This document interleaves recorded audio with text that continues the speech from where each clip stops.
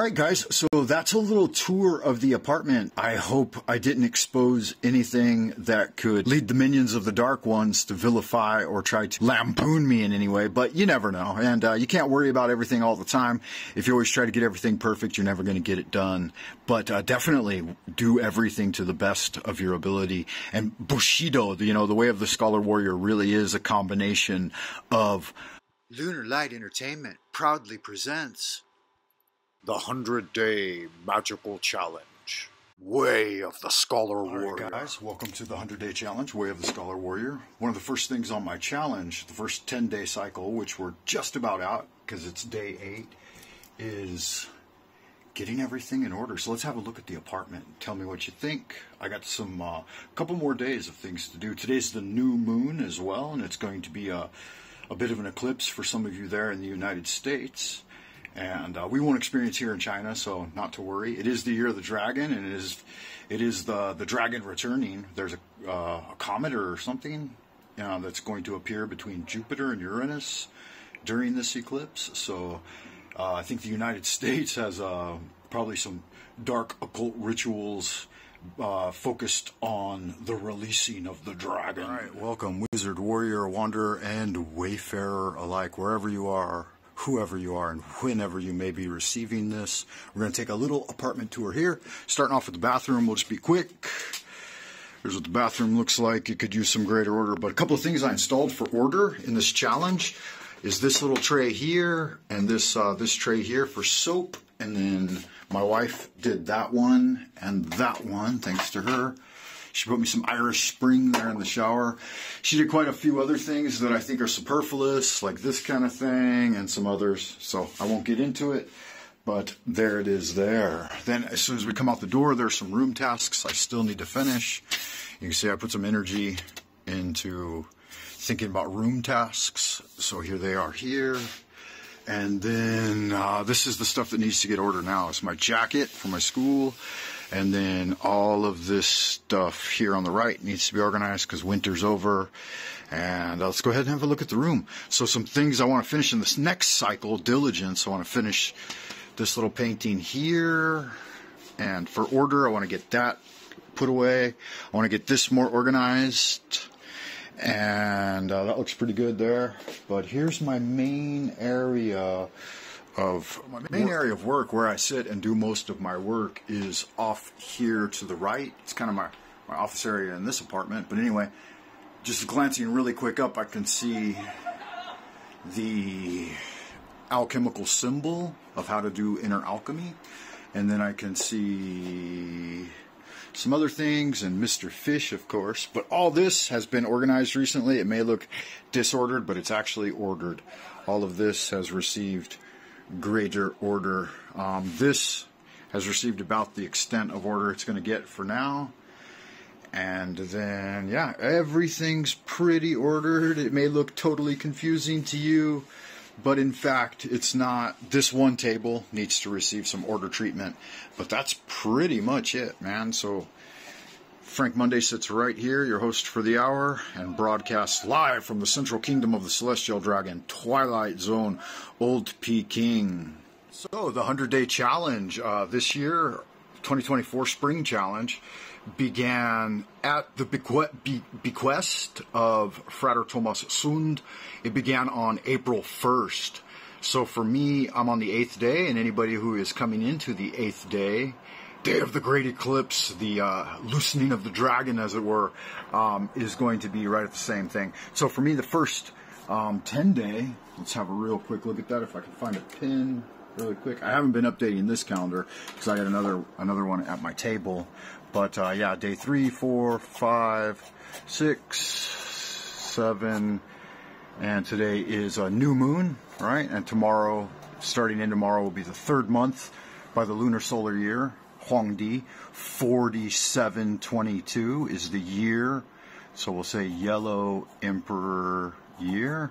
Yay! Anyway, this is today. It's done here. I've worked on curls, tries, and pushes, and then push-ups, sit-ups, and squats. I haven't marked it on here. I usually do, but I haven't been using this calendar. I've been using one down at my desk. So for this first 10 day up to here, I was working on order. And as a reminder, at the start of the challenge, I made myself a nice good plaque for my first virtue. There are going to be 10 virtues, guys, and this is the first one, order. So fast and dirty, we'll look really quick at the schedule I've made for myself on the Scholar Warrior 100-Day Challenge, which is day 8 now, just reminding you guys. No matter where you're at, this challenge is always valid, right? Just from whenever you start to whenever you finish is 100 days, but you got to set that 100-day mark. Okay, so let me set that down. So to start off with, I've got things that are within my kin. I believe these are on the side of the scholar, right? So I put them over here on the left. And we've got the 10 virtues, which I created based on Benjamin Franklin's 13 virtues. I've only got 10. I'm not as ambitious. Well, he used a year for his. But number 1, you could see there in bold, out there at the top, number 1 is order. So the next one I'm going to be going into is diligence, and then and each one for 10 days, of course. The next one, humility, dutifulness, sobriety, temperance, frugality, fortitude, and perseverance and rectitude, okay? And then I've started myself a bit of a short bibliography of authors I'm going to be focused on. Marcus Aurelius, Benjamin Franklin, and the bibliography of where I'm deriving these techniques from. There will be others, of course. In the Zen area on the side of the warrior, I've got my Kung Fu, my basic Kung Fu, and I'm calling this Zen. This is Ken, scholar, warrior, Zen, Wushu, and Bushido. Bushido has the code of focusing on a single thing at a single time, or doing one activity to its fullest. Whatever you do, do it with all your might. And then the Atlas system, which I've told you before, is just self-resistance, so doing push-ups, sit-ups, and squats. And then for my Kung Fu regimen, I've got Xingyi, Bagua, and sword practice. Okay, it's over here, you can't see it clearly. The basic system I'm going to be teaching to you guys is in 3 parts, 3 basic parts with 3 activities each. So in warm-ups, you've got pound, rotate, and stretch, and each of those will have 3. So 3, 3, 3, everything dividing by 3. And you'll think, Scholar Warrior, it's binary, right? Well, down here at the bottom, I'm going to give you a third and make it triangulate, right? So, okay, let's get back into it. Warm-ups, kicks, you're going to have front, side, and crescent, plus doubles as an advanced practice. Anything going beyond 3 will be advanced. Punches is it actually divides into 5, which is metal, water, wood, fire, and earth. And then weapons, and I'm going to be doing sword, staff, and my wand. So finally, to turn this binary system into a threefold system, a trilogy, a trinity, a triangulation, whatever you like, a taiji. We're gonna be adding yen to it. So you've got in basic simple encoding, it's yen, ken, and zen. Let's have a look at how that will fit into our ongoing tree of development with the 3 guardian angels. Volantia, the magician's will, this will be our yen, our desire, right, our will. Decreeism will be the kin section. This is the knowledge lectures occur there. And then zen, of course, will go at the top here, right, this enlightened section. So by the Latin, it's volantia, or the active, attentive willpower of the magician's will. And then decreeism, which is the commanding into being, the formula, the methodology section, the magic, right? There's the magician there at the center. And then posism, the reception, right? The reunion with the great divine Godhead energy. And down here at the bottom is a little bit of a mystery science picture that I will reveal at a later date.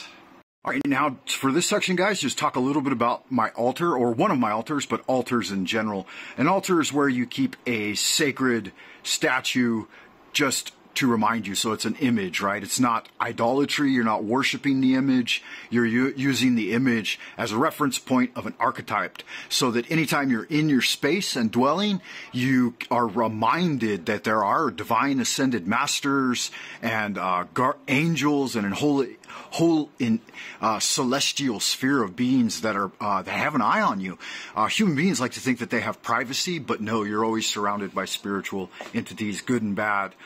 Hopefully, if you're a practitioner, they're all good. But attend to your altars, you know, burn some fragrant incense, maybe light a candle. Of course, be safe. You can see in this situation, the incense has to come out from under the shelf. Otherwise, there's risk of doing damage there, and you can't actually burn any candles on this one. So this one's pretty much candle free, but I do burn incense there in the incense burner. I do recommend that if you want greater wealth, that you start a wealth altar to some, and put some, again, it's not to anything, it's to remind you. So they work as pneumatic aids, right? So I usually put a little dragon creature down for my money altars, and then I throw money on them, right? Random money, especially lucky money, like money you find and that you manifest with your mind. Like you think, oh, I wish I'd find a coin just for fun, and then you find one, it twinkles off at the side of your eye, and you walk over and pick it up. That kind of thing. And also, you should always keep some fruit in front of it. Fruit will encourage the energy of the spiritual realm to attend to that. So this one is Pichu. He's the 9th son of the dragon. Guys, I got one more small altar I like to keep, and I keep the god of longevity over here. Just, you know, again, a statue of the Chinese patron of longevity. We'll just call it that, a saint, maybe, perhaps. And it really represents Lao Tzu. But then I've got a beautiful Rider White tarot deck here. This is my daughter's. But anyway, I'm not going to show you the rest of this altar because it has a lot of ritual items on it that have been magically charged and are not meant to be seen by the profane, even though some of them are, all of them, in fact, most of them, one's open, but are wrapped in ritual cloths to keep them out of the eye shot of the profane, as it were. I'm still not going to put them on camera, but I will let you know that there's a little I Ching there. That's always nice and fun to have. So divination is definitely a part of the Scholar Warrior's endeavors. All right, guys, so that's a little tour of the apartment. I hope I didn't expose anything that could lead the minions of the Dark Ones to vilify or try to lampoon me in any way, but you never know. And you can't worry about everything all the time. If you always try to get everything perfect, you're never going to get it done. But definitely do everything to the best of your ability. And Bushido, you know, the way of the Scholar Warrior really is a combination of Bushido and Shushen. Yeah, and one's a Japanese term, one's a Chinese term, so maybe I'll give definition to those a little bit later on. I think that's going to be it for now, guys. Just remember, the path of the Scholar Warrior is toward ascension, right? And ultimately, we all do take that great walk from east to west into the timeless homeland and beyond the abodes of night. Thank you for joining me on The Way of the Scholar Warrior 100-Day Magical Challenge. Special dedication to Frater Thomas Sund, rest in peace, beloved, and a special thanks to Crystal Rose for all of her support over at www.buymeacoffee.com/Frank Monday. Thank you so much, everyone. Thank you for watching Lunar Light Entertainment. Have a great day.